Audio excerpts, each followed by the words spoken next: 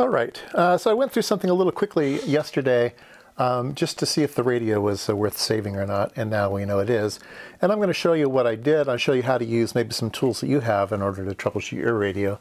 So there's an antenna. That's a symbol for an antenna. It comes into the radio. There's going to be a connector here on your radio, and you'll have some coax to the antenna. These using the amplifier here. Okay, those little triangle things are usually amplifiers. They're going to make the signal bigger so you can operate on it. And the first thing on a radio is going to be this mixer. Okay, so this is like the first. I think when in this radio it's called the first IF. IF just stands for intermediate frequency. So we're going to take the incoming frequency, we're going to mix it with some other frequency, and we're going to get a third frequency. Okay. So when you turn the dial on the front of the radio, you're adjusting this thing, and it could be a voltage-controlled oscillator, it can be a phase lock loop, it can be a direct digital synthesis, it could be something that generates something. So if we have 144 megahertz coming into the device, okay, then our VCO is going to be 144 megahertz plus 10.7. Okay, and so it would be 154.7 megahertz. Okay, and when you mix 154.7 with 144, you get 10.7. So the output of the this mixer will be 10.7, and you'll amplify that, run it into a filter, and that will select out just the mixing product that you want, and it can be very selective. So this 10.7 kind of tells you how fine you can tune between channels, okay, the 10.7. And that's a really nice one in this radio. And then eventually you mix it down farther and farther. You do things differently in single sideband radios or AM radios or FM radios. And in FM radio, when you mix it down, you're also going to do a FM to AM frequency change. You're going to change FM into AM. It's called a discriminator. It doesn't really matter what you call it. And it's usually a filter and an amplifier and some other things. And this unit here then converts the FM into AM, and then you turn the AM into a speaker, and you get the sound out, right? So I mean, this part's kind of simplified. We're mostly interested in what's happening up here, okay? So if the radio is working correctly, we can inject 144 megahertz and we'll hear it, okay? It needs to be modulated, though. If it's not modulated, you won't hear anything. So it needs to, in this radio, it needs to be FM modulated. And it should be able to hear it. And we did that and the radio couldn't hear it, okay? We can do that again, but the radio didn't hear anything. But what if we could magically inject it here? We could put in the 10.7 megahertz also. It has to be modulated FM. That 10.7 then will go on its merry way. So you're basically eliminating this half of the radio, saying, okay, we know there's something bad here, but can we at least try out this part of the radio? And we'll put in the 10.7. So let's try that out. And we're going to use the TinySA as our function generator. Okay, so here's the TinySA. I'm going to turn it on. I'm going to set the mode to low out. I'm going to set the frequency to 144 megahertz, and I'm going to set the modulation to narrowband FM. I'm going to set the frequency to 1000. So I have 1000 hertz, narrowband FM, and now I'm going to turn it on. So I'm going to turn it on, and I have the antenna on the TinySA, so it's kind of transmitting out this antenna. Very low signal, you're not going to get in trouble. And nothing happens. It's not, we're not hearing anything. All we're getting is static, all right? So then let me go ahead and change the frequency here to 10.7 megahertz. And there you go, we hear the tone, okay? And so, so what are we doing? Well, we're just kind of letting it pick up in here, and it's going through. Okay, now how is it picking it up? Well, this board here has the 10 megahertz section on it, and it comes from the bottom board. The bottom board sends the 10.7 up to the up to this board. And it actually comes in all these wires here.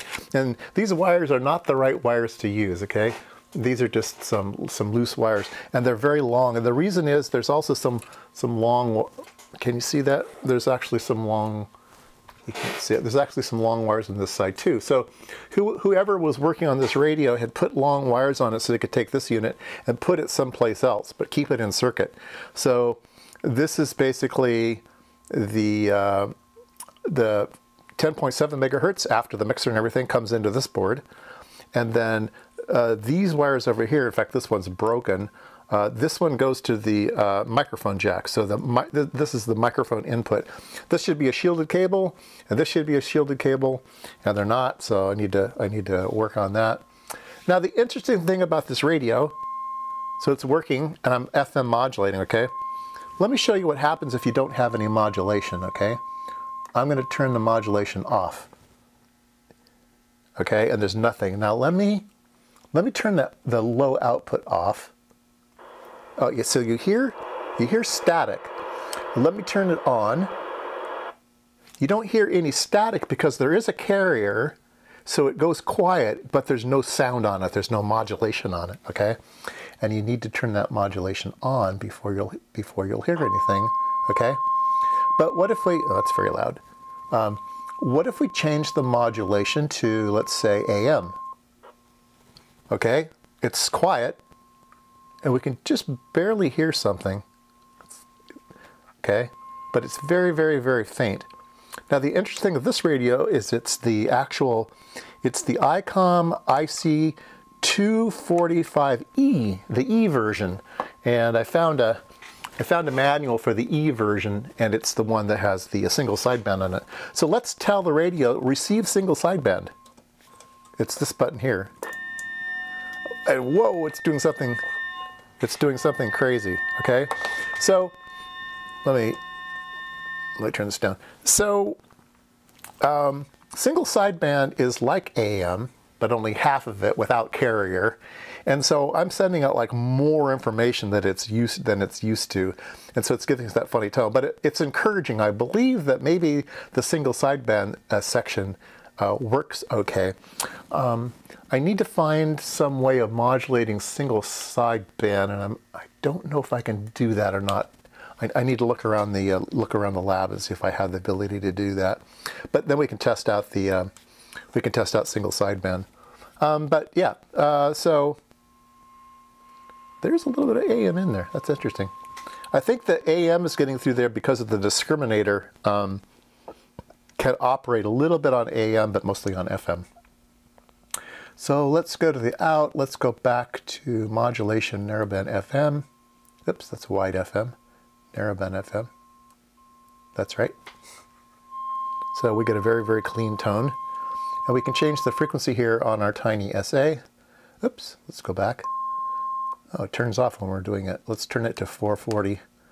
And now it's a different tone. So you can set that whatever tone you like on your TinySA. And we're using the little antenna here as an injector, okay? So if I take it away from the radio, nothing happens. And if I bring it back to the radio, you can see that you can kind of try to figure out where it's picking it up. Okay, you could also use one of those RF probes that I've shown on the spectrum analyzer. You can use one of those little probes that bring it around and try to figure out what's going on. Okay, let's turn that off. Let's turn this off. All right. So there you go. Using the TinySA to troubleshoot radios. It's a handy tool. Okay, so I think the next thing I want to do is I want to take a look at this unit here. And I think I need to remove this unit to get to underneath it. So so there was 4 screws in here, but the 2 screws are missing, and they're no longer here. So underneath, let's see if I can zoom in here a little bit. Underneath, this connector wasn't connected. And there's a place for it right here, but I believe it just brings these buttons down, allows you to do the buttons. So they weren't necessary to operate anything. They're just like AGC, noise blanking, things like that. So they weren't necessary for the function of the radio. And so they just put long wires on this one and long wires on that one, and then they could take this whole unit and put it someplace else, which is what I'll do next. But what I wanted to show you underneath, and I can't because it's too dark. Where's my, let's see, where's my flashlight? Here's a flashlight. Can you see in there? Yeah, you can see in there. You see that big red label back here, way in the back? It says seal. And then it's just got this warning label here, and it says the ICOM CMOS LSI for the digital phase lock loop is contained in this unit. The unit is sealed and should not be opened. To open may void the warranty. So that particular CMOS LSI unit is really, really susceptible to dying. And so they've put it in here. It said don't touch, and they die anyway. So most likely the thing that's wrong with my radio is that there's no local oscillator. This unit's probably not outputting the correct frequency. So that'll be the next thing, is figure out what frequency is it operating, and maybe I can inject a signal at that particular frequency. Maybe this phase lock loop is not doing 144. Maybe it open loops to 150 or something. We'll figure out what it is. We'll start sniffing around with a spectrum analyzer and trying to see what's going on.